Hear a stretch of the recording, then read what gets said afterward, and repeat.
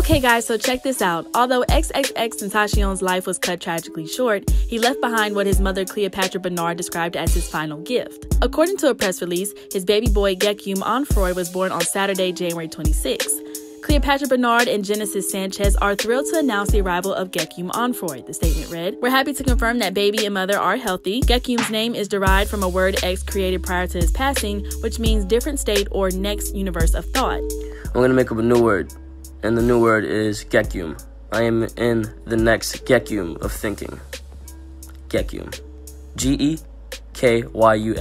Gekyume. XXXtentacion specifically chose his name for his firstborn son. His family is honored to fulfill his wish and shower baby Gekyume with love. According to an Instagram video posted on Sanchez's page, Gekyume, or Yumi as they call him, didn't come quickly. Texted Cleo, the caption read, "Everyone seemed a bit tired but excited for the arrival of Jaysn and Genesis' son, but Gekyume is taking his time. We all waiting." Bernard revealed Sanchez was pregnant with the slain rapper's child shortly after his June 2018 death. Following Gekyume's arrival, Sanchez shared several Instagram posts celebrating his birth.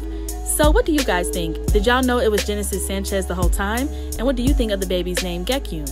Let us know your thoughts in the comment section below. Hit that subscribe button and notification bell to stay up to date on all our new videos. And as always, make sure to keep it all the way locked to hiphopdx.com.